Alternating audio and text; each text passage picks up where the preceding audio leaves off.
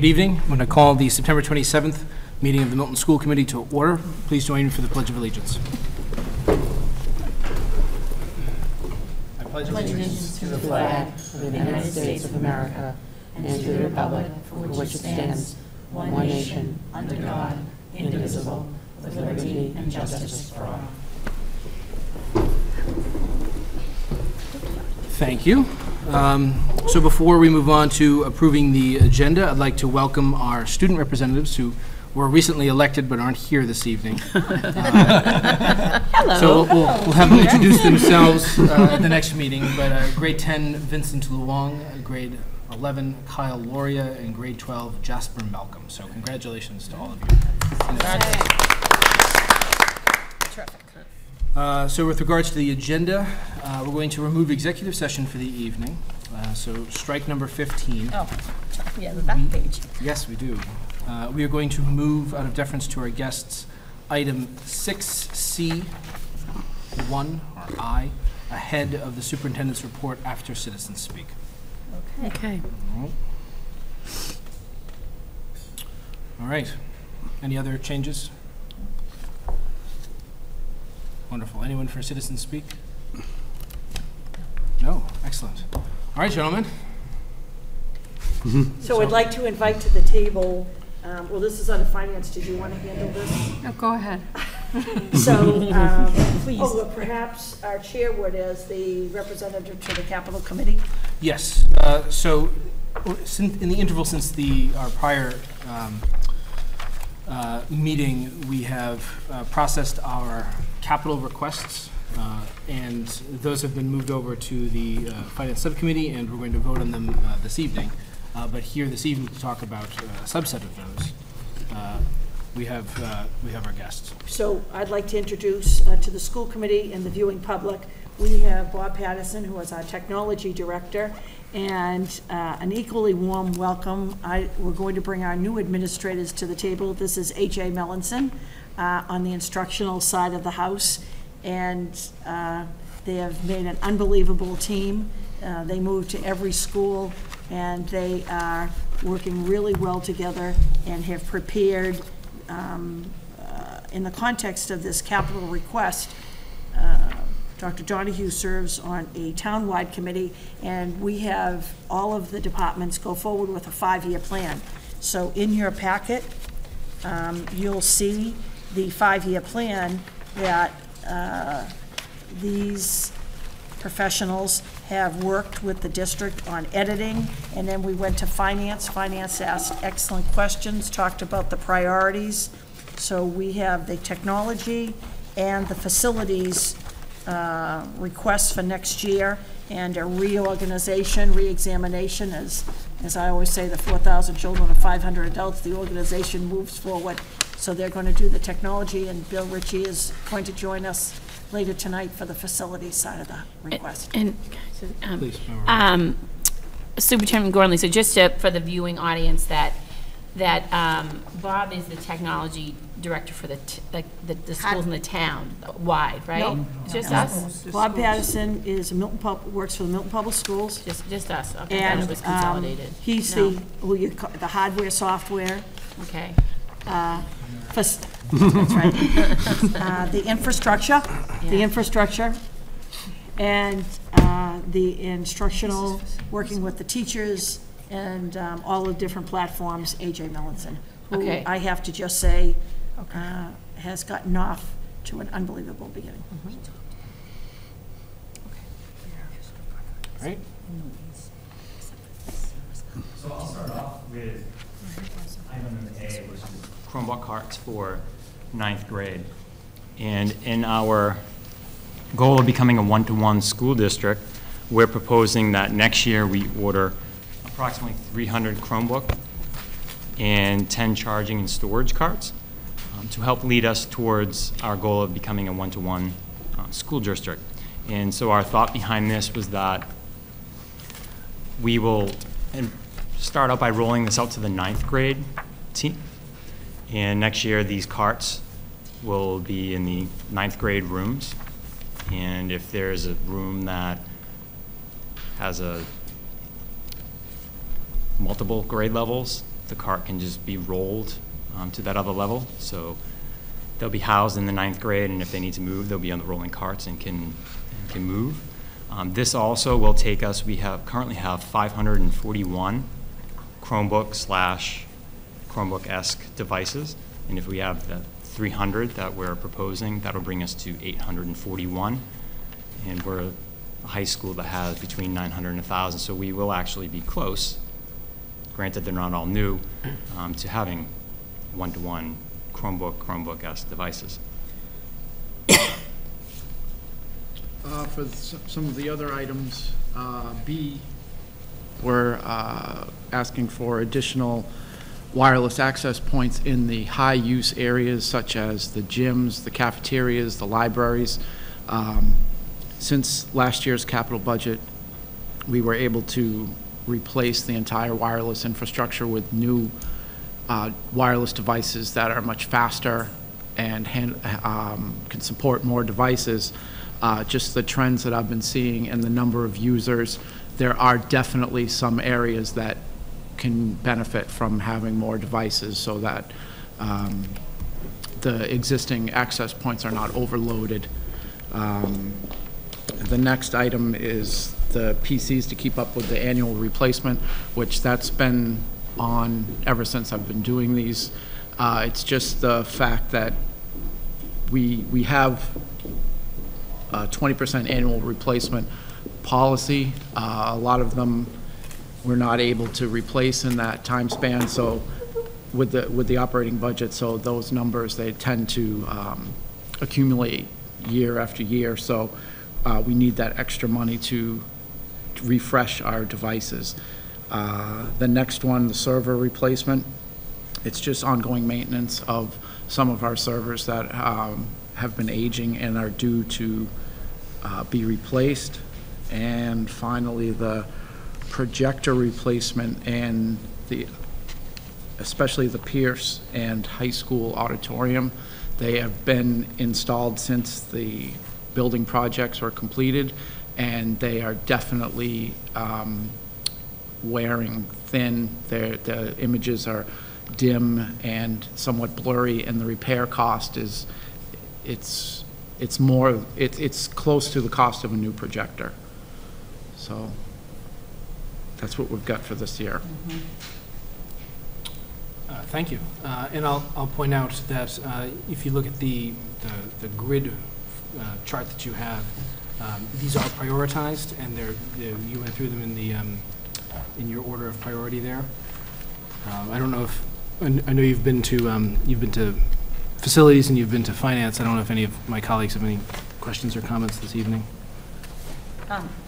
You go ahead first. Okay, so I just have a quick question. When we discussed this at finance, we had a good discussion about it, so thank you for all your work. I had a question about the one-to-one, because when we were at finance that evening, we talked about we're not knowing if that was the ultimate goal. So has a decision been made since then that that's the ultimate goal? And that's why the original budget called for us to completely have 1,000 new Chromebooks coming in. And when we met, we decided that we're not sure if we're ready yet. Right. We have a technology task force that we just formed. Right. We're reaching out to other school districts who are one-to-one. Right. And we're asking them questions to find out if it is what we want to do, where we want to go. So this proposal here, rolling them up to the 9th grade level, is kind of the final point where we need to decide, is this what we need to do before we roll out to the entire Milton High School? Okay. It has been To the Ms. plan. Eberhardt's question, AJ, would you share with the school committee and the viewing public your initiation of the digital committee, who the parents who have contacted us, who are experts in the area? Perhaps a school committee member might like to join your plans for that committee? Sure. So we have a new technology task force committee that's stemming from our strategic planning committee, where we have 3 parent representatives. We have Abe Cardoza, Matt King, myself, Bob, Steve Paxia. Yeah. And then we have representatives at all levels, elementary, middle school, high school. Ben Kelly from the high school is on the committee as well. Janet Sheehan, the assistant superintendent, was at our last meeting. We have the 2 elementary instructional technology specialists that are on the committee Jen Troy, the librarian here at the high school, is on the committee. Deanna McGill, who also, she's a technology teacher at Pierce, and she also has served as a special education department chair. So we tried to tap into all of our areas and cover all of our bases. But if anyone would like to join, just let me know. We'll put that out in the email blast when those meetings are, if any parents wanted to join, and if any school committee members. So to Ms. Eberhardt's question, they're going to examine and make a recommendation. Right, so then sort of the rationale that this is a one-on-one, the reason that we're doing it is we are not at that point. We're not ready yet. Right, so the purchasing of these Chromebooks for the 9th grade is just a necessity for other, but it's not because we're at that point, we've made that decision. Yes. Right. Yeah, it's Right, another so step towards This it. is Ms. Eberhardt's referring to the attachment that Bob, we should have had that from Bob and AJ in conjunction. Right, Yes, I'm just looking at, this Right, report that we the discussed at finance. And I think it'll also prove a useful testing ground. So now you have an entire cohort that's one-to-one, so you, as you're saying, you're doing your due diligence, Exactly. talking to other districts and seeing if this is in fact how we want to spend our money, and then we have our own internal data, as it were. And for the past few years, we've been working on, from the capital budget, we've been working on the other back-end pieces for the infrastructure to support this. Good. If I might, to Ms. Eberhardt and Finance Subcommittee, this isn't the same copy, you edited this, you and Dr. Pavlicek? I believe that this was edited since our Finance Subcommittee. But it But still has the there's still one-to-one one-to-one, thing, yeah, so you're we absolutely- weren't sure. That's fine. Just So wanted to that make should, clear. no, you're absolutely right, that should be edited. But it's left, we're going to leave that up to the digital, and to Ms. Eberhardt's point about technology last year, they should probably be checking in with us. Member Rella? Okay, so I have two questions. So, so this year, like as a pilot, you want one-to-one for 9th grade only, and you're gonna use that as an assessment on, how that's working, how do you do it? I guess my question is, so they're obviously not taking them home. It would be one-to-one just when they get into the school and work off of them in the classroom.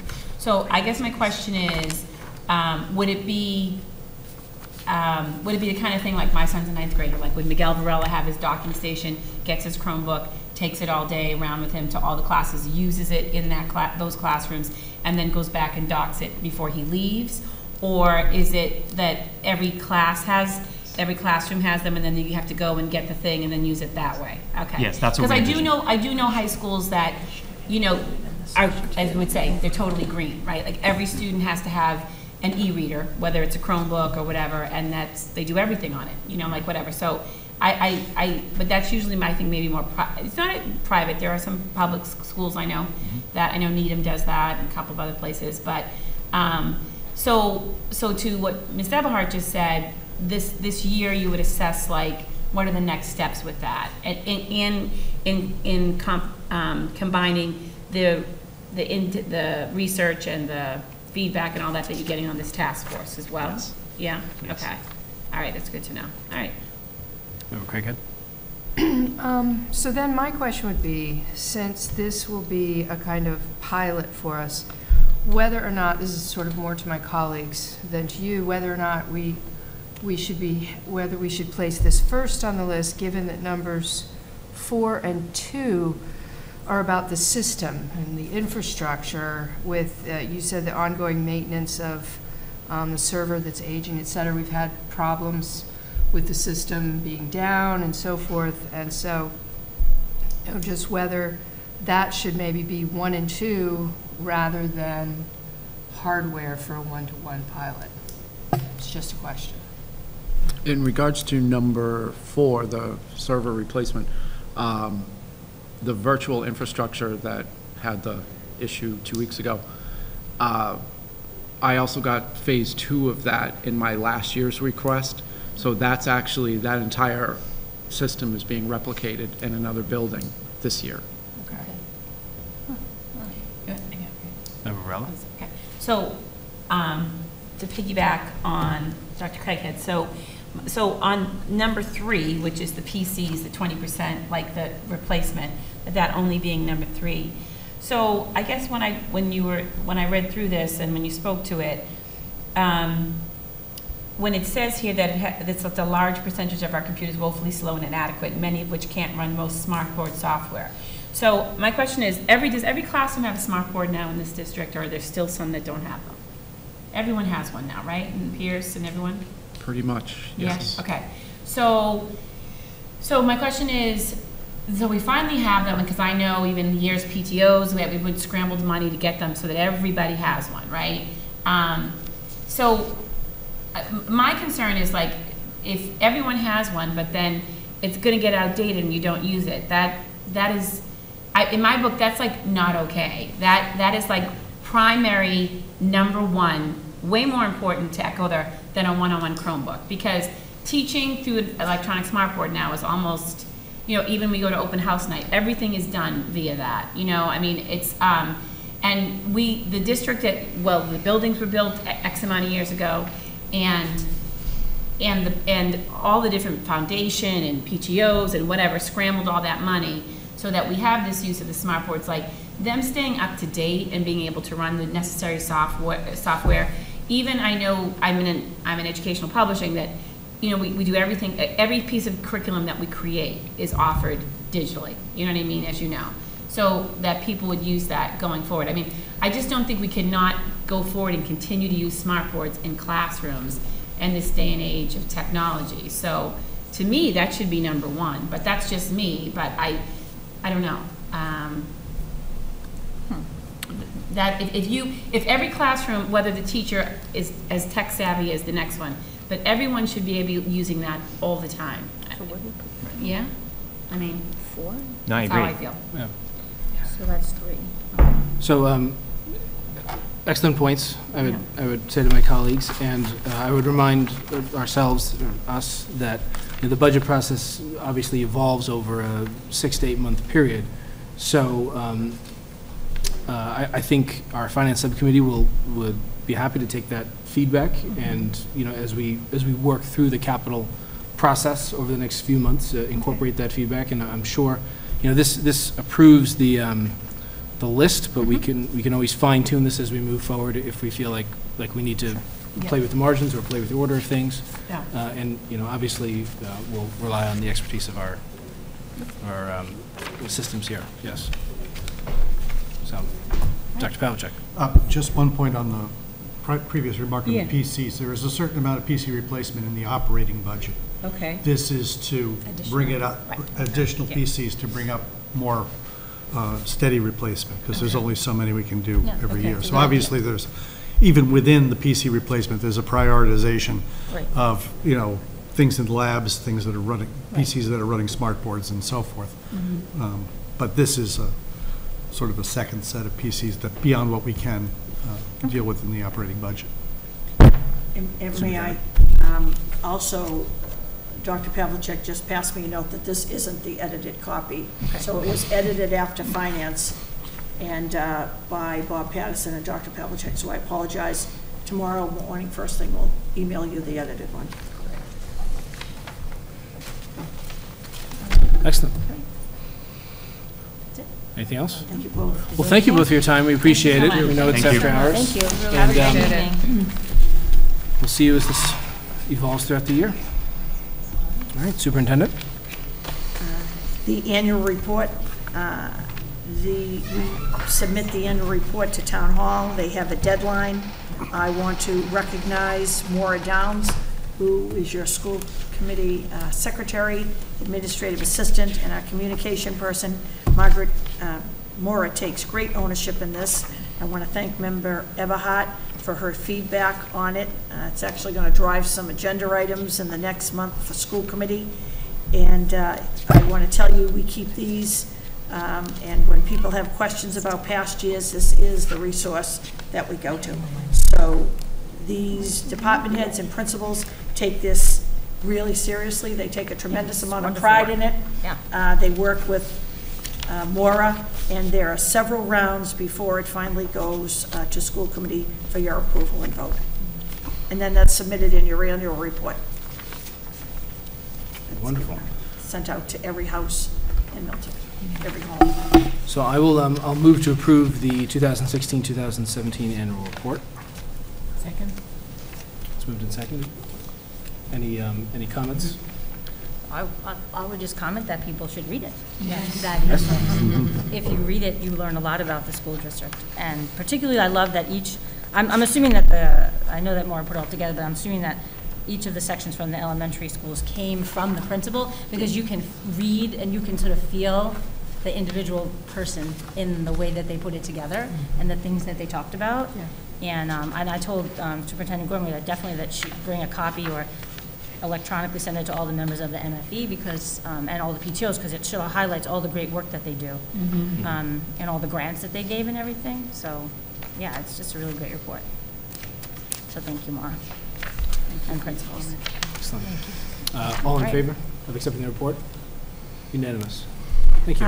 And just briefly, we have been in the midst of last night Glover's open houses, hugely successful in the Milton Public Schools there. You have no difficulty in having almost 100% attendance at the open houses. Dr. Eberhardt or Dr. Donahue, Dr. Craighead, last night's Glover open house, perhaps firsthand. I had to send my representative. I was at home doing childcare. It was wonderful. There were some mild PA glitches, but we got to hear everybody's teacher voice, which was great. It was a wonderful presentation. The classrooms were all set up excellent, and I think it was a great showing for the school. Well, if the parents and the students only knew, the teachers and the principals take a lot of pride in those open houses and a lot of preparation. Hugely successful, and the principals the next morning, they're so happy. I would encourage the viewing public to go to the Milton Public School website and check the flyers. We're inundated with flyers, and we used to send them home in the backpacks, and now they're all posted. This morning I had a very unique opportunity. We belong, and we've given it some press, Schools to Career. All the school districts that belong to Blue Hills Regional, and there is an individual, Catherine Tuick, and over the years, I would say actually thousands of our high school students have been able to go to events everywhere from the Federal Reserve Building to every hospital in Boston during their 4-year high school career and at the middle school to have sessions on different careers. They fund the robotic club at Pierce School. We should really, in your packet, keep a ledger of the opportunities that Schools to Career offer Milton Public School students. So this morning, over 200 high school students came to Milton High School. I gave the kickoff. Richard Fernandez, the CEO for BID Milton, and the head of, I'm sorry, I don't remember the name, South Shore, an administrator from South Shore Hospital. Then the students were able to choose two of 5 sessions in our field house. There were doctors, RNs. I met one student who went, and I said, "What did you choose?" She said, "I had a hand surgeon. Do you know, they're actually specialized in just your hand?" And so I said to the students during the kickoff, look behind you and next to you, because this morning's going to spark a love or an interest in a career. And I said, I didn't have those opportunities when I was in school. Fernandez from BID Boston remembered his career day, but nobody has opportunities like this. And without School to Career, we just wouldn't have these options for our students. So it was unbelievable. And Fallon Ambulance, as always, was on site. I want to recognize Gwyneth. Do you want to come up here for 1 minute? Come on, Gwyneth. Come on. So She's going to be so happy that you she decided the to school do committee it. doesn't mind. Yeah. So we wait for Gwyneth to come up. Gwyneth Sauter. So our principals started to talk about what the Milton Public Schools should do. And I recognized at the last meeting, your town hall and the entire town had a drive that went out of Milton High School. So we've had book drives, and we thought about a drive, and immediately Milton High School responded and said, we'll hold a concert with all proceeds going to the victims of the hurricanes. And so fine arts director Don Sykes went out, and Annabelle Botsford and Gwyneth Sauter created this poster. Yes. And so talk about creating the poster, Gwyneth. Oh, that's really cool. Well, Annabelle Botsford is my next door neighbor.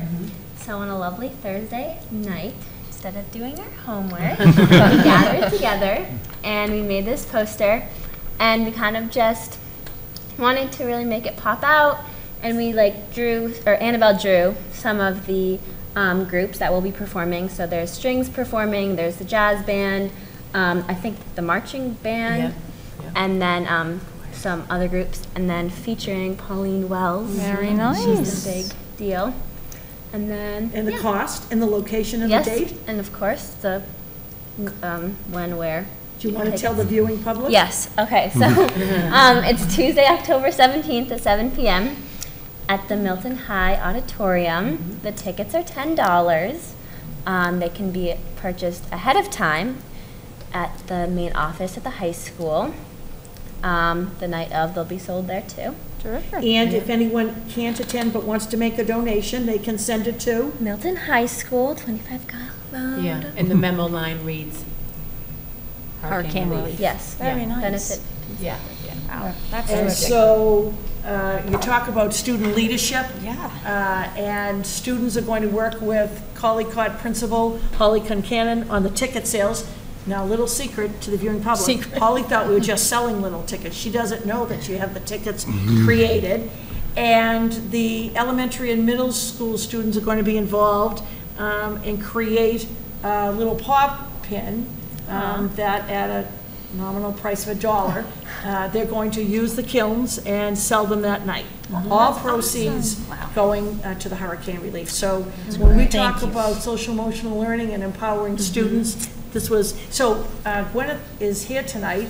Do you want to share who you're representing other than the poster? I'm representing Elephant in the Room, the Milton High's newspaper.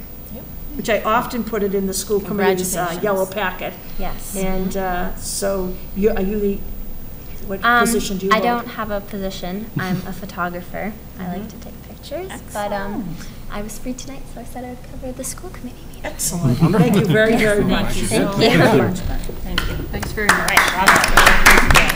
So that couldn't have been better, hearing it from a student. Very briefly, Sunday afternoon, I begin at 11 to 12, Celebrate Milton.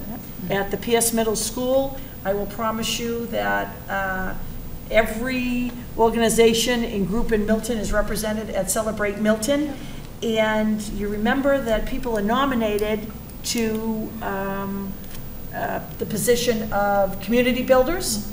And so I have a little sneak insight. So somebody in the Milton Public Schools, not with us tonight, but that works in the Milton Public Schools, will be one of the groups recognized at Sunday's as a Sunday community builder.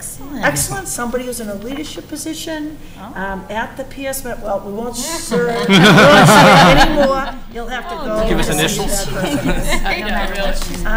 Transportation is on later, so I'll let Member Varela take the walk to school. Grade 5 through 8 information night, Thursday, October 12th. I would encourage parents and guardians. Our concert was already covered. And we had, I don't know if we've met since we've had, we did our speaker in the first in our parents forum. No. We haven't met since then? No, not since our award, no. Did anybody want to share with that? Was anyone there at our parents forum? Well, at the parents forum, beginning of the school year, 250 parents and guardians. I have to tell you, we evaluate groups, and the diversity of the group and the number of fathers that night. It was on executive functioning. Parents have told me they took notes. They shared the notes with their friends. The presenter didn't let us film, or we would have. I've gotten 20 emails from parents asking me to bring the presenter in for PD for teachers. We're going to follow up. So I wish I had, if I forgot, I wish Noel wasn't with us tonight, but if Noel Vigu was here, he would retell 100 wonderful stories about that night. The next speaker on the 19th of October is our own Maria Trozzi, finding resiliency and developing resiliency in your children. And I've heard Maria Trozzi speak to this, And I find her life-changing. And so Maria was at Columbine. She travels across the country. Her expertise is in helping families and individuals with deaf and dying, but her expertise spreads beyond that, and this presentation that she gives is phenomenal. And then circled always, Sunday, October 29th, the MFE Monster Dash. Member Eberhardt, do you want to speak to any? So MFE? you should definitely come. You should sign up to run or walk and wear a fun costume. Everyone's been hard at work with sponsorship, and I don't think that registration has started yet. I haven't seen anything about that, but the art contest will be starting. So if you'd like to enter that, to draw a picture that might go on the t-shirt, please submit it. I think the information went out.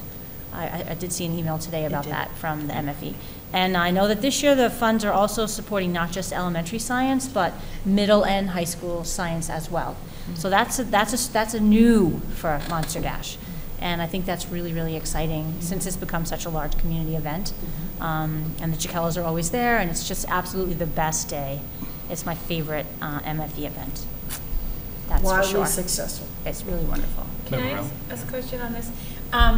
Maybe to both Superintendent Gurley and Gwyneth. So will those posters, will sales be only at the high school, or will they be at all the elementary offices? All the Right. offices. So they're at all the in the main offices. offices of all schools. Yeah. And now that you guys have created the template for the poster, those should go in the windows of all the schools and So we all had that, 25. hype it up, We had right? 25 laminated. Good. So we brainstormed all the hot spots in Milton, and 2 went to every school, and then everyone will get hard copy flyers, all the students. Okay. But we've put those across town at all of the businesses, and again, empowering students. Don Sykes left with them and gave them to the students, and they're posting them across town. Yeah, Triad is putting them in every classroom. All right. And you have a social, and I believe you have a social media page as well. So Triad divided our group into 4 groups, so half of us are doing advertising, so we'll be putting them like local coffee shops and in classrooms. Fourth of us are doing food and getting food together, and then some of us are doing the ticketing. And you're submitting an article to the Times, maybe? What? You're submitting an article to the Times, to the Milton Times? Sure. Okay. Put So, that on your agenda. in case the viewing public couldn't hear Gwyneth, Tri-M has taken the leadership role, and they divided themselves in 4th, communications, publicity, food, ticketing. We are deeply appreciative and very, very exciting, and all the proceeds will make a difference to benefit victims.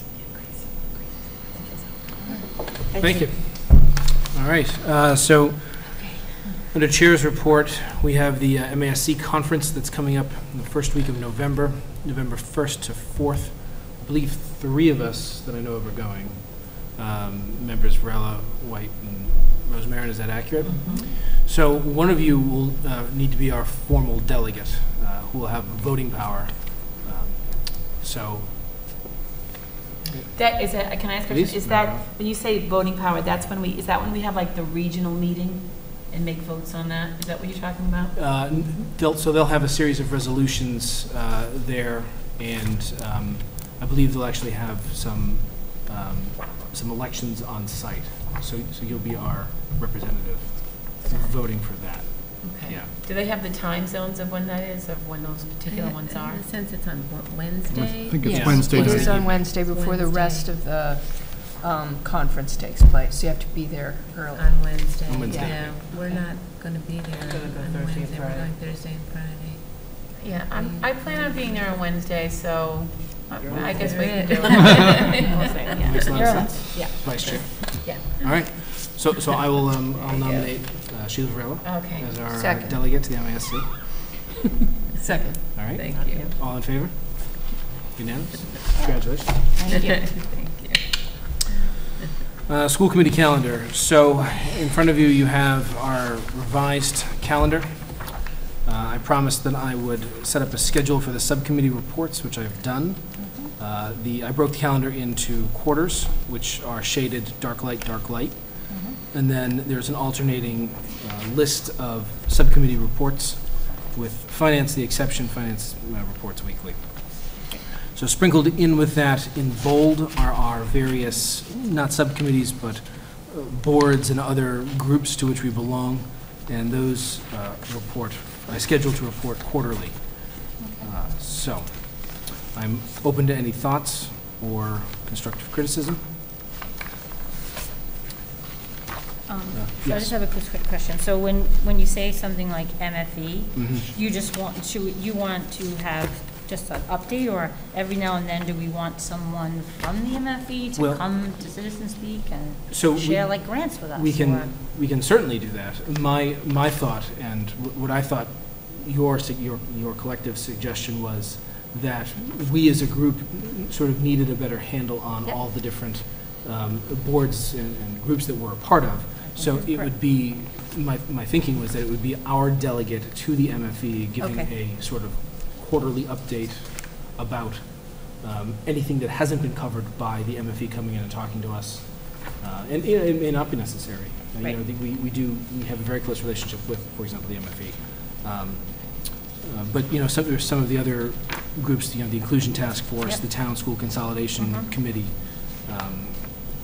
Yep, security. So- Yep. Okay, So that's, great, thank you. okay, wonderful.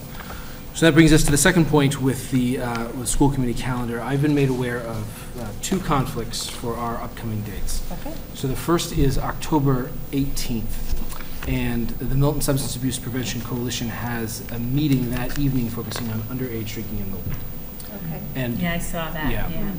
And Lori Stillman reached out to me and thought that it would be wonderful if there could be a school committee presence that evening, which would be difficult if we were having a meeting at the same time. Not only because of the topic, but also because of some suggestions they may be offering in terms of policies or procedures, and asked if we would be kind enough to reschedule our 18th meeting to accommodate them. So I think that I'd be more than happy to do that. I'm open to suggestions for other dates. But we These- can't do the 17th because that's Correct. that. Yep. So that would mean that Thursday or the following week, right? Yeah. And Okay. let's see. Yeah, and so the following week, my initial thought was the following week is fall town meeting week. So we're going to see each other probably Monday and Tuesday. And I thought, why not go for the hat trick and make it Monday, Tuesday, Wednesday? And we scheduled the 18th to the 25th. That's okay. That sound reasonable? Okay. Good. All right, and then so our November 1st meeting, which we rescheduled because of the MASC conference, see previous discussion, for the 8th, yeah, for the 8th, and so as it turns out, the 8th is an early release day for parent-teacher conferences at the middle and high school. Oh, yeah. So, and I think we had scheduled, compounding that, we had scheduled the Pierce and the high school site councils to present that night. So. Only we could be in two places at once. Now, November becomes trickier because obviously the 1st we've rescheduled from. We have a meeting the subsequent week on the 15th. The following week is Thanksgiving. And then there happens to be a 5th Wednesday in the month, the 29th. So we can either think about moving it to the 29th or picking a different day that week, whether it's Monday the 6th or Thursday the 9th. I personally have a conflict on Tuesday the 7th. I could do the 9th if everyone could do it. I don't know if that The 9th Thursday's is, better. yeah, it's fine with me.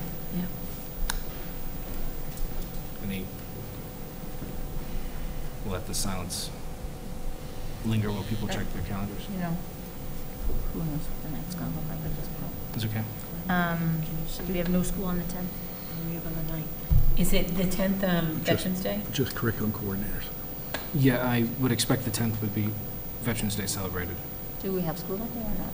No. No, okay, So sorry. the night before. no. All right, then, yeah. Is that all right with all of you? Yeah. Is that fine? All right, that's, So when are we talking about? so if we had it on the 9th. Thursday, right? November 9th. And So the next day is Tuesday no the school. 8th, Thursday the 9th. That's it. I know a lot of districts might be professional development, so I wasn't sure. Okay, good. So we will reapprove our schedule with the, So do we, so we'll, I'm sorry, So I the didn't mean to interrupt 15th you. is that? Would it, so, well, we might have to 15th is rethink still there. topics if people aren't able to rethink. You'll have to Right. figure that out. yeah, Okay. we may juggle the agenda Okay. items if the high school and middle school aren't able to put together their site presentations. Or if they're not available We or may something. Okay. move them up, or back. But, yeah.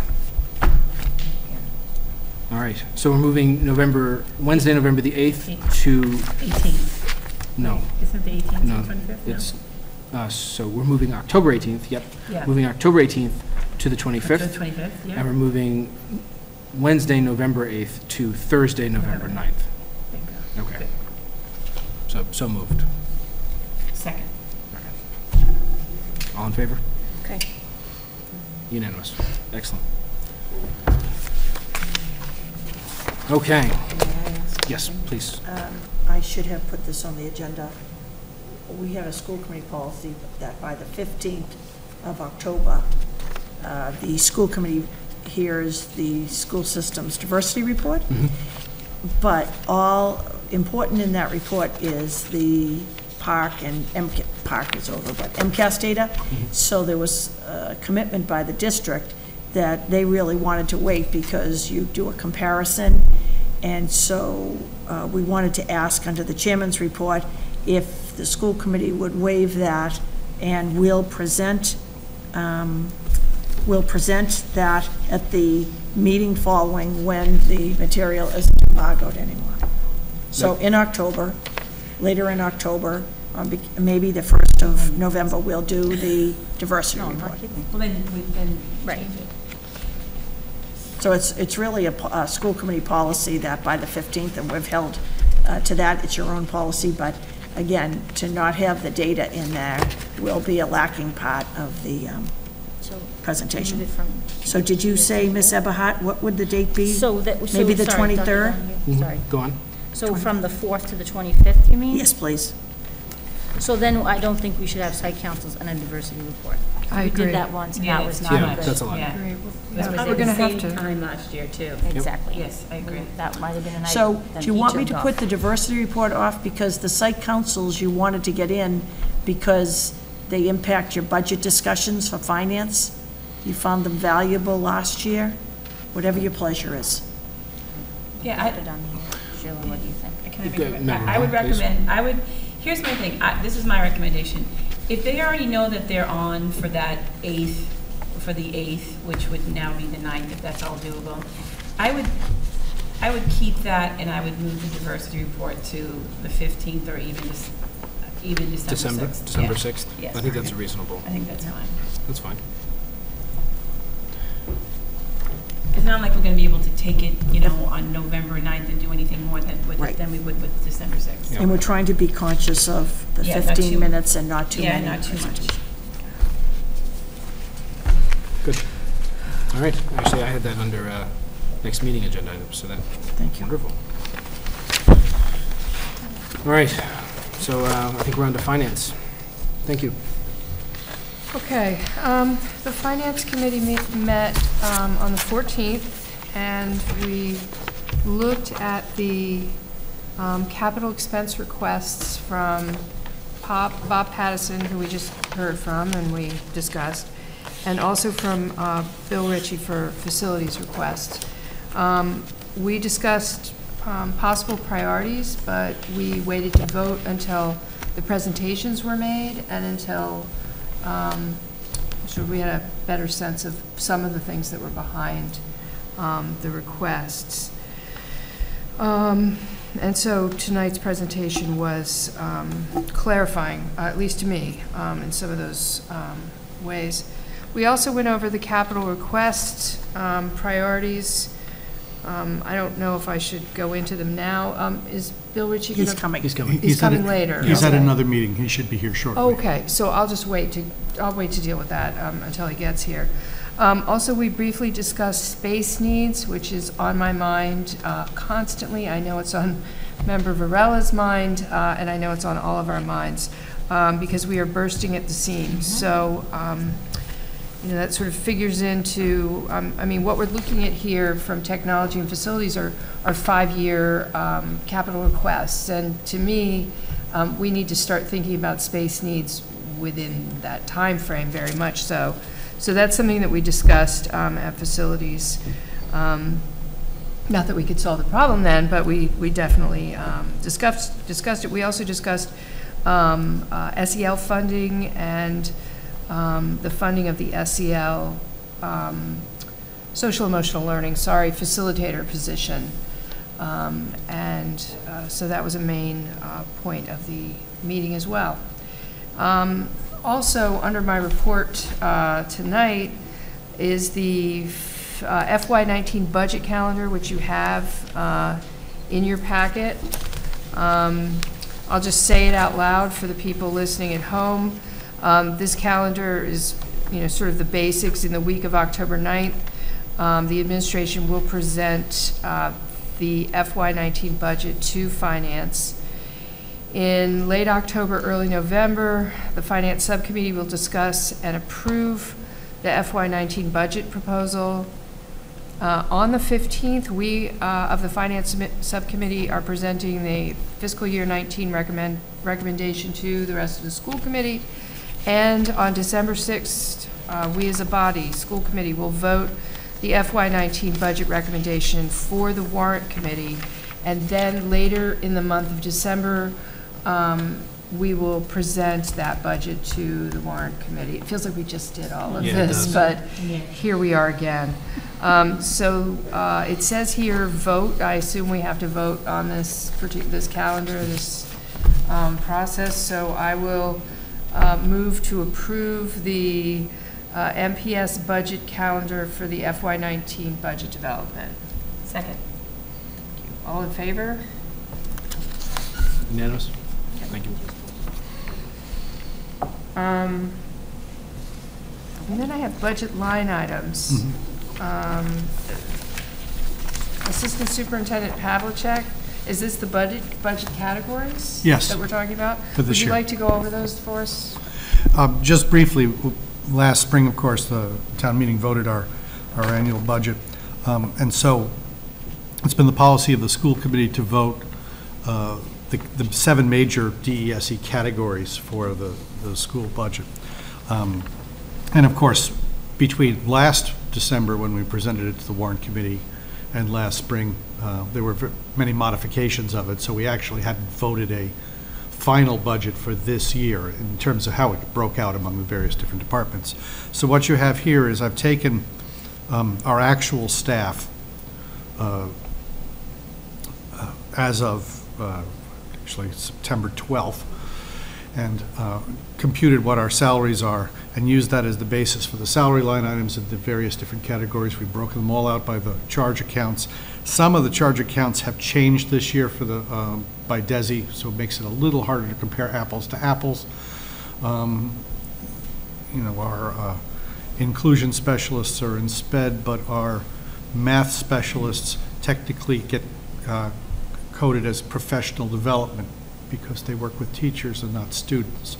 So some of the reporting categories have changed this year. So there's a little bit of modification that way.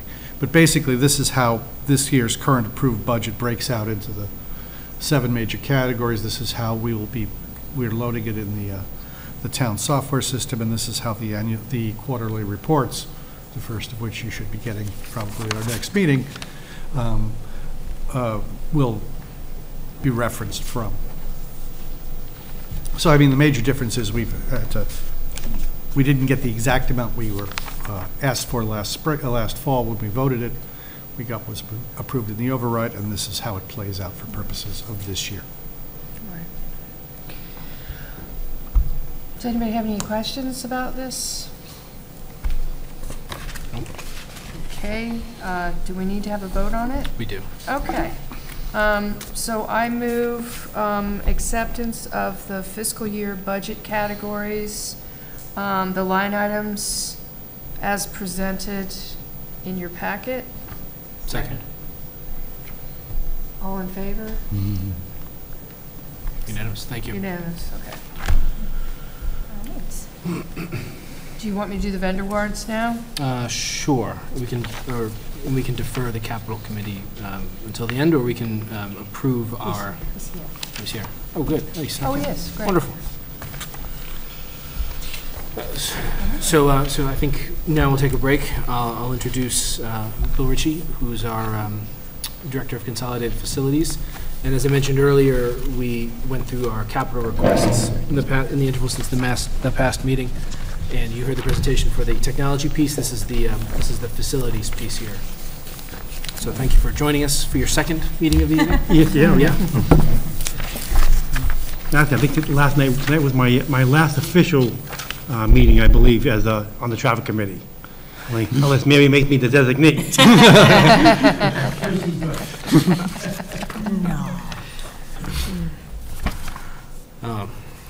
So in front of you, you have the spreadsheet. It's at the 5-year plan for our facilities capital requests, and you can see the items that we've requested for this year. So to run through them top to bottom, not necessarily in order of priorities, but the locker room updates, portion of the Tucker roof rehab, refurbishing Tucker gym, Cunningham painting, Glover rear retaining wall upgrades, and district-wide updates to the windows and pulley systems, and district-wide paving and concrete surfacing. So I don't know if you want to speak to some of these or all of these. Yeah, well, I can speak to, obviously, like an ongoing list that we've been doing for the last 10 years, and, I try to pick the projects that really need to get done. The good thing this year that we're working with DRA to do a much deeper dive, a comprehensive plan. Once we get all their calculations, and I looked at what they recommended and kind of put some of my things in there, but eventually that's going to be a huge piece once they have that. But I don't know if you have the sheet in front of you that I kind of prioritize the numbers. Do you have that? Yeah. So I think one of the biggest thing obviously is continuing with the roofing. You know what I mean? And I always like to say publicly that these school buildings, are fairly new, but the Glove is 15 years old. The roofing systems I'm recommending are the roofs that weren't done during the construction phase. They were still in the warranty at the time, but now they are past warranty. So that is not the whole new roof. It's a portion of the section that was not done. So I think it's important to kind of stress that, because people say, Bill, I thought you said the building's brand new. Well, they're really not. And there's many roofs that haven't been done, but this year we plucked away at the Pierce Middle School. So that roof was a science wing that was built in 1995. It's still really young to do a roof. Usually you can get 25 to 30 years out of it, but that was the phasing. That's how they got to the new construction. So they really beat that roof up a lot. So that's one of the reasons why we did that roof over. But so I did say the Tucker section would be the most important. Going down to number 2 is the paving. We have about $5 million worth of parking lots that the school system has. So, and they're all 15 years old now, and they take a lot of wear and tear and plowing, and the hotter the winter, the more areas go. So I'm trying to put a number every year to kind of keep sections done. So I think that's a really a big priority. The number 3 would be some major painting and some trim around the Collycock Cunningham. That's one of the few structures left that really has all that ornamental wood, and that's not plastic, that's all wood, has to be scraped and painted. We just did the main facade this year, going into Cunningham. One of the issues is that way up top, it has to be done professionally, because there is some lead paint that is in that paint. I mean, it's not toxic or anything, but it just has to be done under better constraints. And we want to get it before the wood starts rotting out. So I think that's a high priority. 4 would be the Tucker gym floor. These rubber floors, they're fairly good. That one seemed to be not lasting as long as it did, but during the construction project, we have 5 rubber floors. That was a different spec than the other 4. The other 4 seem to be holding up. That one, it's just not. I mean, there is some structural issues underneath it. So we have to kind of rip the floor up and patch it, and then pour a whole new floor. And that's a pretty good number, because I did call 3 different vendors, and they all seem to be between 42,000 to 50,000, so I put a number about 45. And then the fifth one, obviously, is the Glover retaining wall in the back of Glover. There's a basketball hoop, and there's a little walkway, and it just, over the years, there's a lot of erosion damage. It's a hill, the kids play basketball on the hill, the road erodes, the paving goes, so it's trying to change the design.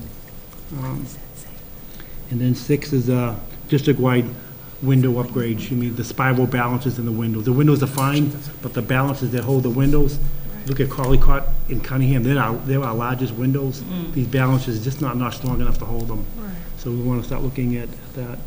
And then number 7 is just like locker room upgrades. I mean, looking at the lockers, the ceilings, and the tile. And this is really a partial, this is really a partial list. We probably do 15 other projects a year that we do, but, I try to, you go to the capital committee, there's only a certain amount of money. We just try to pick the most important projects. Yeah. And as you mentioned in our facilities meeting, the threshold for what qualifies town-wide as a capital expense has changed in the last year as well. Yeah, So if you wanna that's going to be a challenge for the entire town, because, it used to be $10,000 for a capitalized project. And then the capital committee would decide, are they going to use one-time money or bond it? I would never want to bond a project for $10,000, because you're paying $50,000 by the time you pay it off. But now the threshold's gone to $25,000. So a lot of the smaller departments, I'm a relatively small department, have $800,000 in salaries and $200,000 in material. That's going to be a challenge, trying to put all these projects together and try to get a lot of stuff done. But being on the CAC committee, I always tell people, if you put it off, it's going to cost you a lot more. So we have to find a way of this $10,000 project going to become $25,000, or $24,000 project could become $60,000 if it's not taken care of. So that's going to be a challenge going forward. So. Member Craighead. I just have a question, a clarification about the priority number 2, the paving, concrete, and curbing. Yeah. None of that is part of the town's responsibility. This is all just on school. Yeah. property. Right, yeah. Okay. And I even kind of clarify even better for you is that, so I oversight, town buildings and school buildings. Around the town hall this year, I'm doing $40,000, and then and that was the project I put together. That's not DPW work. Okay. They could probably do the work, but that's taking away their manpower and deferring all their maintenance. Right. I mean, Member Brella. But what about all the work that was just done in Cunningham and Collycott, though? Wasn't that the town? All the curbs and everything in front of that? yeah, exactly, yeah, that was a special project, yeah. That was just a special project? Yeah, though. right, yeah. Okay, and that came up, because I knew that was town-funded and not out of Yeah. our budget. And that was right, yeah. that was the street as well. Yeah. Yeah, it's a street, Yeah. but it affects the parking at the school, I mean, yeah. Yeah, that was actually good, because they did a lot of sidewalks. Yes. Because eventually that was sidewalks on the school property. Yes. So that actually kind of really helped us out a lot. Exactly. Yeah, it was actually Yeah. really good. But like if we needed to do stuff in the back, like that would come out of our budget, like Yeah, it would, yeah. on the parking lot in the back. Right, yeah. Yeah, and we do that, because this year, I'm doing the back of the Pierce Middle School.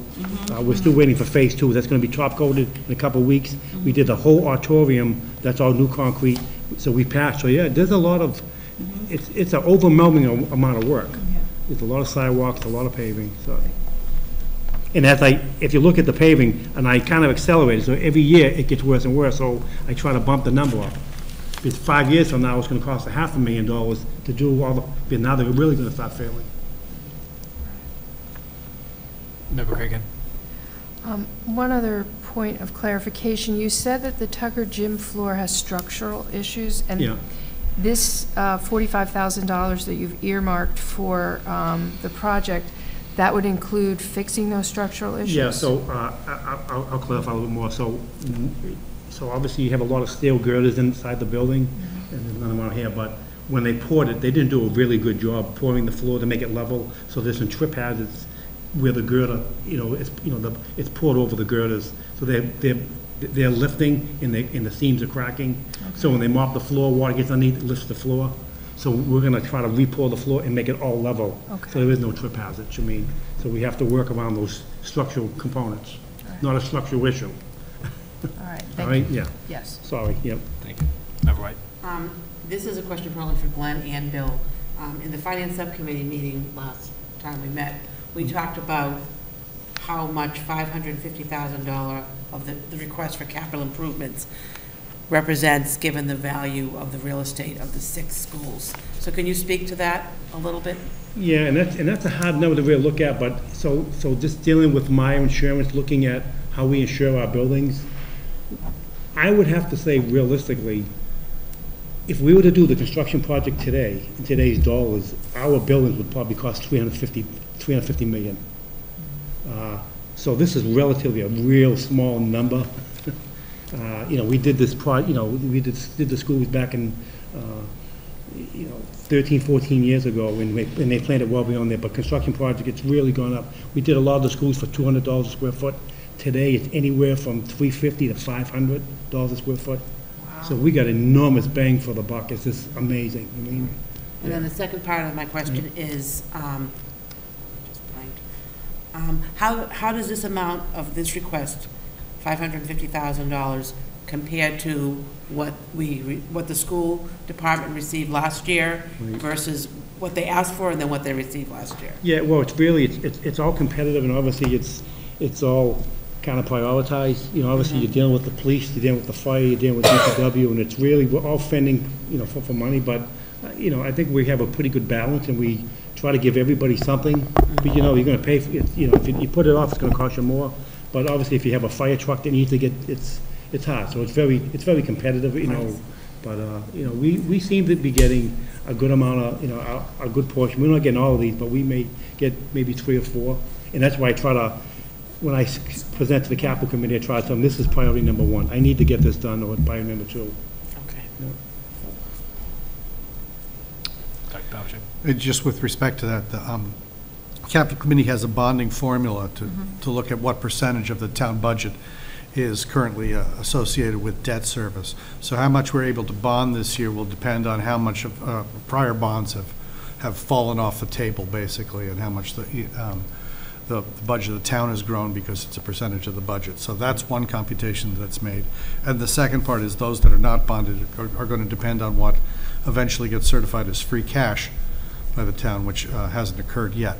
So those are the 2 factors that are going to feed into this. Some of these will be funded. Last year, I think we had $100,000 in capital work, capital technology work, for instance, funded through free cash for this current fiscal year. I think all of our facilities work in this fiscal year were bonded. So it's going to be an interesting mixture of bonding versus free cash spending. And until the bonding number can be computed now, because we know what the bonding schedule is, but until the free cash number gets certified, we won't know where that piece of it is floating in, and that's due within the next month and a half or so. Yeah, pretty much, yeah. So I will, I don't want to step on your toes, but should we move approval of this schedule? Sure. Oh, I'd like to move, well, we need to do the other one too, because we didn't do that. All Yeah, right. we'll do them simultaneously. I'd like to move approval of Schedule H capital request for school facilities 5-year capital expense request for fiscal year 19, as well as the school technology 5-year capital expenses summary sheet for fiscal year 19. Second. All in favor? Unanimous. Thank you. Thank you so much for coming. Thank you very much. Thank you for coming today. Oh, yeah, no, it's, Thank you, Bill. Thanks, Bill. it usually never works when you plan 2 meetings at the same night. That actually worked tonight. We were just discussing it. I hope the traffic commission went this well. Thank you, guys. Good night, yeah. Thank you. Oh, so we only have one more thing to do, one thing left for finance, and that is the approval of the vendor warrants, and I don't have them in front of me. It's on the motion sheet. And minutes. Oh, I have this. Oh, here it is. Yes, I have it. Okay. I was looking at the bottom of the page. I move to approve vendor warrant number 11 dated September 14th, 2017 in the amount of $212,308.44. Second. All in favor? It's unanimous. I move to approve vendor warrant number 12 dated September 21st, 2017 in the amount of $477,000, $477,986.01. Second. All in favor?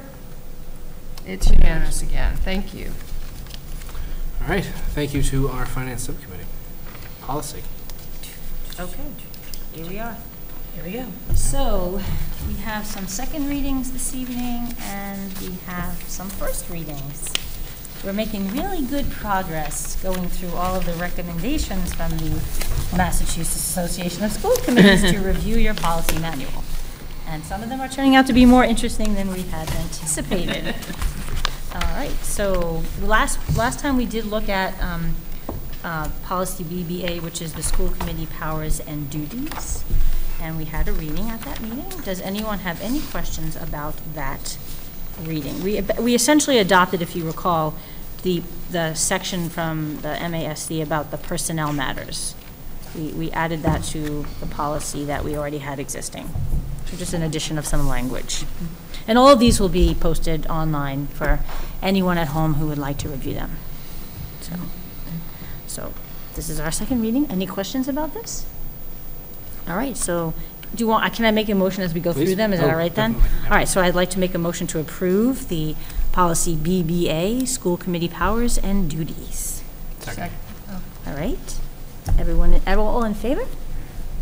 All right, so that's that one. Okay. The next policy with which we are having a second reading is BBB. This one is school committee membership qualifications and oath of office. And again, we really just adopted some of the language they recommended and moved a few things around. So there weren't a whole lot of changes to this policy. And I think that the policies. Does anyone have any questions about this policy? All right, so then I make a motion to accept the policy BBB or to reapprove this policy BBB, school committee membership qualifications, oath of office. Second. All right, everyone in favor? Okay, it's unanimous. Then I would like to skip down to the letter F here, the first and second reading policy AC non-discrimination attachment. This policy is one that we needed to do, for our Coordinated program review. A coordinated program review. And what we did to this policy was, just as we did last year, added the word homelessness to the clause here, the Milton School Committee's policy of non-discrimination extends to, and it lists several different categories of groups, and homelessness was not in there, and it should have been. We added them last year, so we just added them. We added that word to this, and you can see it here in red on the. Use the old one and the new one. Yeah, old one and new one. And for procedure's sake, I'll point out that we're using our expedited process, so that's with the consent of the policy subcommittee chair, the chair, and the superintendent. So we're all in agreement? Consent so given. Right. All right, so I move approval of policy AC non-discrimination with the addition of the word homelessness. Second. All in favor? Okay, so that's good. All right, and then we had, at our policy meeting, we looked at two additional policies here. As I said before, the use of letters, combination of letters can be a little bit confusing. Sorry. I know I'm getting confusing myself at a daily basis at home. So the policy BEDB-E, agenda formats and content. And if you look side by side, this is just a first reading, so we won't be approving anything this evening. If you look side by side at them, the addition to this policy is the section in red at the bottom here on your copy, when it says, when a note, and this is wording from the MASC, when a committee has a policy on agenda format such as the one above, a customary order of business or a listing of business to be accomplished at each meeting regardless of order is often included in the manual as an informational document. So we just always have that on our agenda. If you look on our agenda, on the back page, we always have old business, next meeting items, and that's what they're referring to. I mean, at least that's what we, right? Mm-hmm. Correct. Remember, right, so we already do that, but we're adding the language to the policy, Just to say that. to say that we do it. Good. Is that right? Members? Okay. On a tangentially related topic, I'm going to take this opportunity to circle back to some of the comments about expediting our procedures and processes and Right. setting the agenda. I've discussed with the superintendent about adding a guests of the superintendent subcategory under the superintendent report. Oh. Because I've noticed that sometimes citizen speak is used sort of for that purpose, and the real purpose of citizen speak is this is an open business meeting. It's not for us to engage with the public. It's for the public to watch us engage amongst ourselves. So I want to make sure that we sort of use that as the appropriate vehicle. So going forward in the agenda, you'll see that line under the superintendent report. So that's what that is for. Great. Okay. So. All right. So meaning that Superintendent Gorman would just call those people to speak Right. then and not, right? Right. So for example, the Pierce players or Yeah. whoever they're not under Or the high school Pippin crew that will be here in 2 weeks, yes. whoever it is. Yeah. All right. All right. So we'll have a second reading of, do we need to add anything to our policy, or do you think, or no? We're okay, I right? don't think so. All right, so we'll have a second seems reading germane. at next meeting. I did skip policy BEDA, which was, sorry about that, which was notification of school committee meetings. So we had previously removed this policy from our manual in 2013. We weren't quite certain why we had done that, so we decided to add it back, okay? Because we think it's important, it should be, it should be in the manual. So we'll have an approval of that at our next meeting, or whenever we're on the agenda again. And then the last policy is BEDH, public participation at school committee meetings. So actually, this policy is a little bit more lengthy, and took a little bit more thought than some of the other ones, which are just procedural. So some of the changes briefly, it used to be called public comment. So MSAC recommended we change it to participation because it's more about their participating in the meeting. And then you can see in the copy that has some edits, how we changed the meeting and how we changed the policy. And basically, we just made some changes to tweak how we identify citizen speak, that there's a citizen speak at the beginning of the meeting, and then an opportunity to speak again at the end of the meeting, should something occur during the meeting and you happen to be home watching the meeting and you feel compelled to come and address us, so it's at the beginning and at the end. It clarifies the length of how long we suggest that people speak, but that of course can always be amended by the chair of the school committee. And it does actually address some of the topics that would not be appropriate for citizen speak, such as, speaking directly about some person or any derogatory remarks, and that all citizen speak comments are really directed towards the chair of the school committee, and that the school committee members do not respond on the moment to the topic, but at later meetings we have, as we note on our agenda, response to citizen speak every time we have an agenda. So those were some of the changes that we made. And Ada and Sheila, if there's anything else that's popping up in your heads about this one. Yeah, okay. At the beginning, you said that this one is the one that, this has our amendments on it, right? Correct, yeah. At the beginning, you had said it was called public, Which one is it? we're calling it public comment, not public participation, because they are allowed to comment but not participate. Right, sorry. So we Yeah, slipped you- it. I said it yeah, backwards. yeah, I said apologize. backwards. Yeah, I Just wanna clarify that. did. Yeah, See, yeah. I'm told you, I'm losing my mind. No, I Thank know. you. With all the DDHs and Yeah, Bs and Ds, losing my mind. And the other thing is that to note that a copy of this policy will be available at school committee meetings over there at the table, in case people want to be reminded of how you comment at a meeting. Oh, that's a good idea. Yeah, Well, it was their suggestion. Yeah, because I think Very that good. for newer, as I've often said, when I was not a school committee member, I spoke at Citizen Speak quite a bit, and in the 3 years that I've been here, it wasn't like the good old days. Not that I'm saying anything about that, but anyway. So, but because of that, I feel that we did speak about that. A lot of people might not know what the rules and regulations are of public comment. So that's why, if something happens, that we would have this here, and so they would just be aware of the fact that it's not an engagement or participation, it's comment and what the, Right. yeah, Exactly. rules and Thank you. regulations are. Yeah, yeah. That was important. So you can look this over. Yeah. And then we'll have a second reading and approve it at our, whenever policy's on the agenda next, which is at the end of October, I think. And I believe that was all of our policies for this evening. Good. Is that right? All right. Thank you. Thank you, Ada And and I'll Sheila. extend my thanks to the Policy Subcommittee. Again, you know, yeoman's work gets done in that committee as well as finance, and you've been extremely productive. It's fun. In We're the having a past good few time. weeks, so thank you. All right, so Facility Subcommittee report. In the interval since the prior meeting, we've had a Facility Subcommittee meeting. We discussed the DRA presentation, which is it's a consulting firm that is evaluating our facilities and helping us develop. It's a 25 years, 20 or 25? 20-year master plan for our facilities and planning our capital expenditures, which has been very interesting.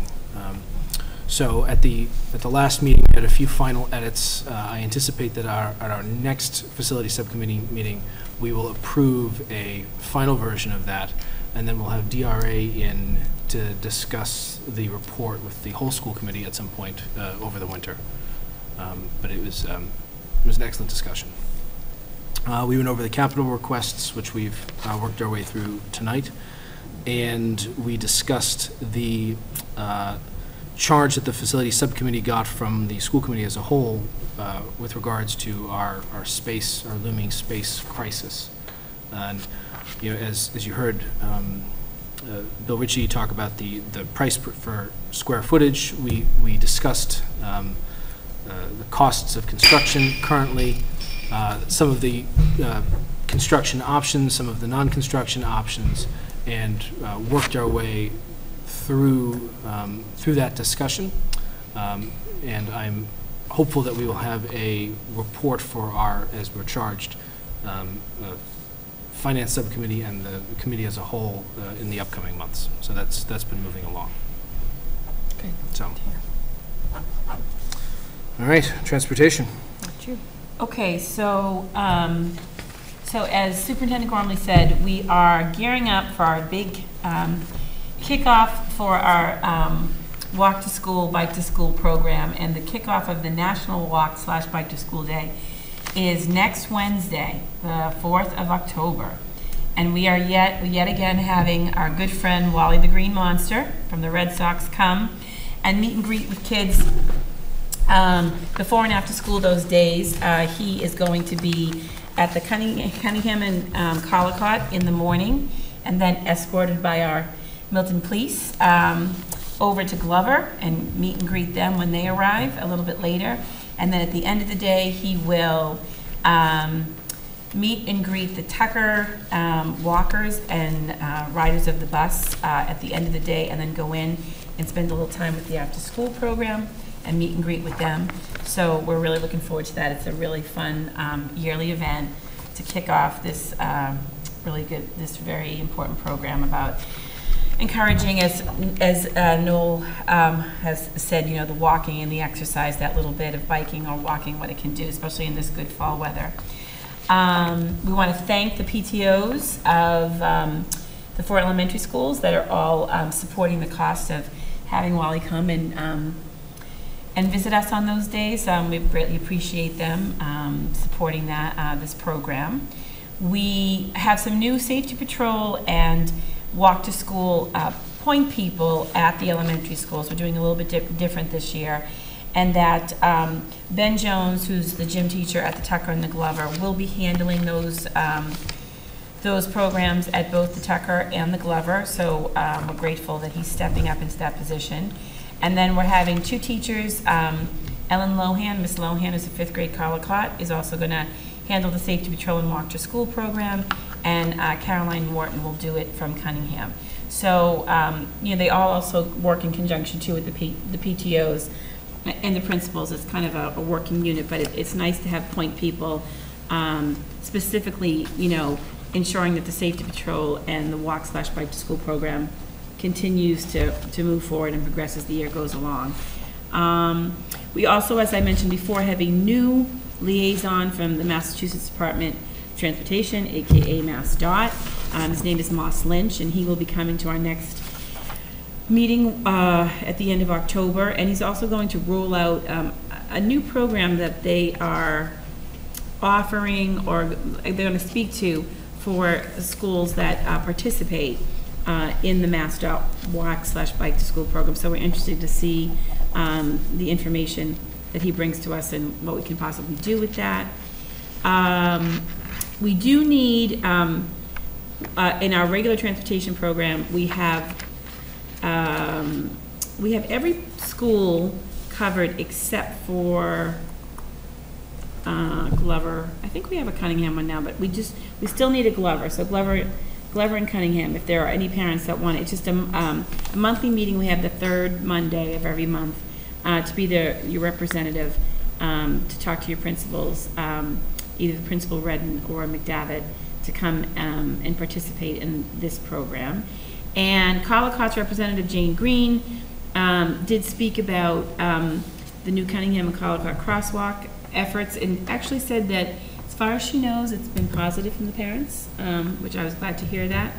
Wasn't any negative feedback, so. And if I could interject, yeah. I think a lot of that has to do with a lot of the publicity that members here did, and the DPW sort of in the ramp up to getting it done. So I hope so, yeah. So far, so good on that. And that's all we have. I'll report on next month on, how the kickoff went. We'll have photos and share those online and all that. And also maybe a little update on how the buses are going and what the MassDOT had to report back. Okay? Wonderful. Yeah. Thank you. All right, approval of minutes. So we have minutes from June 14 and July 26. So June 14th,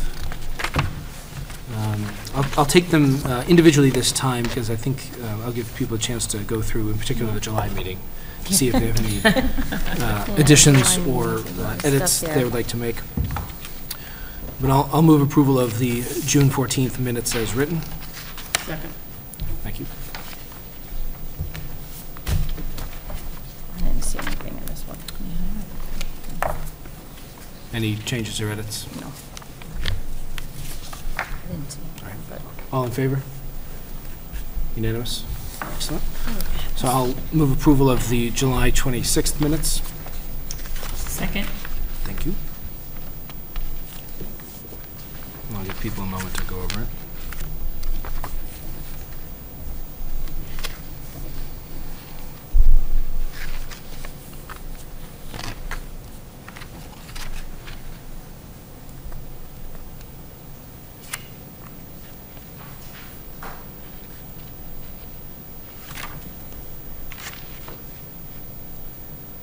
Any changes or edits?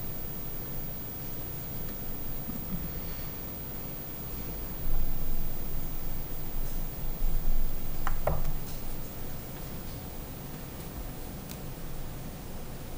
right, all in favor? Unanimous? Good. All right, old business. I don't believe we have any to discuss as of now. Citizens speak topic response.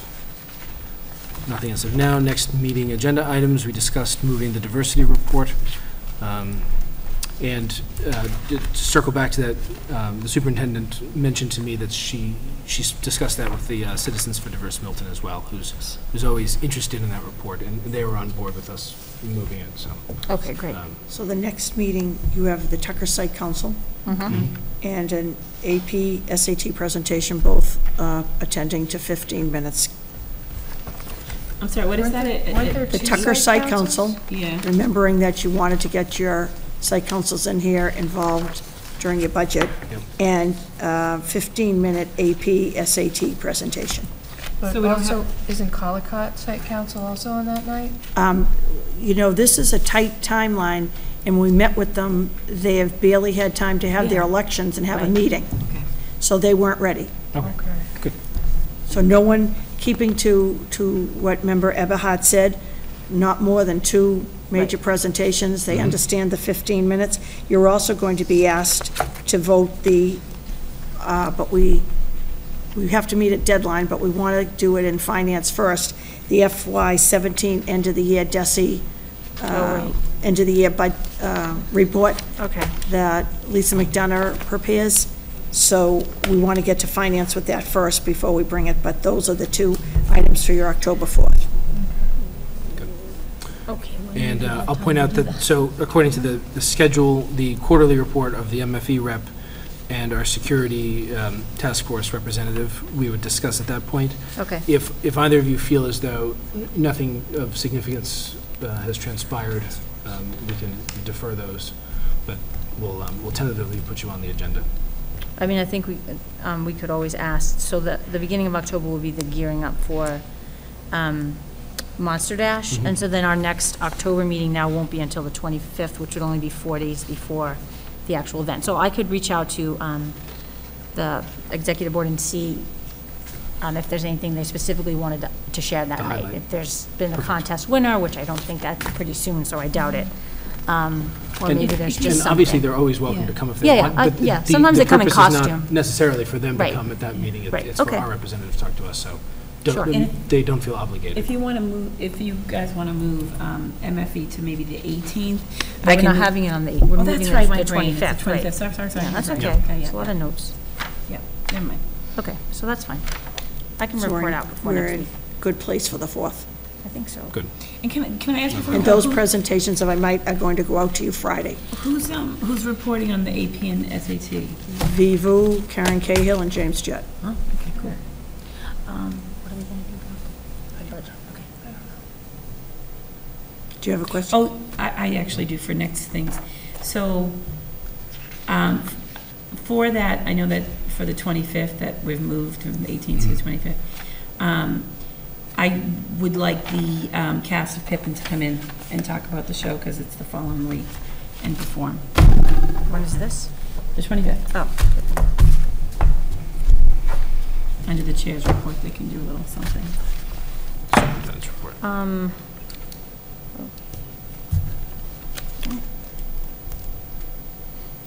We'll take all of this and put a new proposal out to you. And maybe to look not, at. and maybe move the Yeah. Cunningham Site Council, or we just only have Why Glover? why don't we look at sort of where things will, Okay. we will put down the new dates Yeah. and factor in the high school open house, and we'll move the site councils around a little bit. Okay. And to Member Eberhardt's comment, are they all available now with all the changes of dates? Right. So things may get moved around. I just have a quick question about, so let's say for policy and for finance, because I write the minutes, so after we approve them at the meeting, at the subcommittee meeting, then I think we discussed that we should just email them to the board, is that correct? And then Charlene will just take a record of them, okay. So after approval, then I'll just email them to everybody. Okay, all right, that sounds good then. So then there'll be a couple that I'll email out, like 2 or 3. I'll just email to everybody. And I think a rough draft of them, or the approved version, works nicely as a template for your recap at the beginning of your subcommittee report. That was one of the things that I took away from Glenn's presentation this summer was it's helpful to have your thoughts organized, when you do your subcommittee report, so that you just keep yourself on point. So, good. And if I might? Please. With the rearranging of this schedule, I didn't bring the flyer with me, and Dr. Pavlicek is looking it up. The Substance Abuse Coalition on the 18th, this event that you referred to is an open forum for the community on teenage Underage drinking at with BID Milton. Captain, John King. with Police Chief King as the speaker, the leader, the facilitator, and it's going to be widely publicized, and do you know the location? Nagaroni Conference Room. Yes, that. So it's at BID Milton conference room. at 7? Yeah. 7. 7. So we'll put out lots of publicity on that, and I have to tell you, I heard that Chief King and Lori Stillman, the coalition, are very appreciative about the meetings change. They realize what this means. All right, citizens speak. Round 2, nobody's. Gwyneth, do you have anything you want to say, kid? No, let's go home, do homework. All right, so with that, I'll entertain a motion to adjourn. Second? All right, all in favor? Yep. Unanimous. Wonderful, we're adjourned.